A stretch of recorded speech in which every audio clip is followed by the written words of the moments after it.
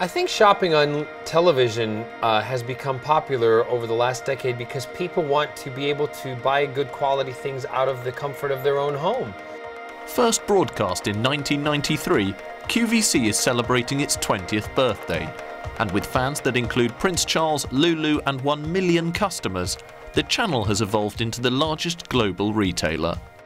My take on shopping, my husband Scott would say I'm a professional shopper. I'm pretty good. I like a good bargain. I like good quality. And that is one of the reasons why I come to QVC to shop. Not only, but when I was filming, you know, Doctor Who and Torchwood, or, you know, I'd been even in the States, Desperate Housewives and Arrow. Sometimes at night when I go home, I'll get into bed and I'll see what today's special value is that's come on at midnight. And I'll check it out, and if it's something that I like, I'll order it. Sometimes on Saturdays and Sundays for gardening and for DIY and for automotive stuff. So it's nice to tune in on a Saturday morning or a Sunday morning after you've been out and you're sitting there with your bacon sandwich, put on your Him roll-on under your eyes to cover the hangover, and do a little DIY shopping. I think the QVC shopper is very savvy. They're not bowled over by a celebrity who just comes on to be a celebrity. I am very passionate about my products. I'm very hands-on. The company is ours and we create the products for QVC. The most exciting thing about coming on QVC, you get the results immediately. Kelly Hoppen, MBE. Everything you're seeing, though, Kelly has created only for us here at QVC. Jackie's back. Absolutely delighted to say good morning. Well, I'm delighted. Thank you. Good to see you Thanks too. for coming in. Thank you for asking me to be here. World's first supermodel, it's Twiggy. Hello. Hello. Excited it's finally here. QVC. How exciting. Man who was described as the chef's chef of the decade. So we thought we had to come to QVC. You too can wear my jewellery. Here I am backstage at QVC. Joy to be here tonight. It's very beautiful.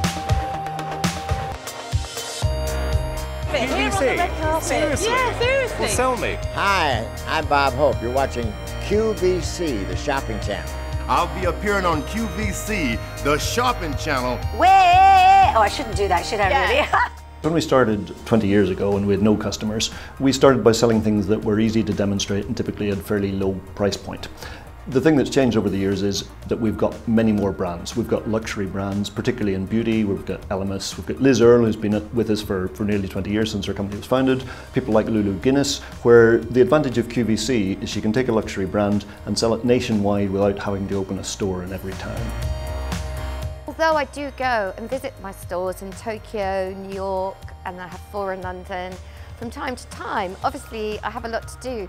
So by appearing on TV and talking about my handbags with a lot of passion, which I can't help, it just suits me perfectly. I've been doing it for 5 years and I love it.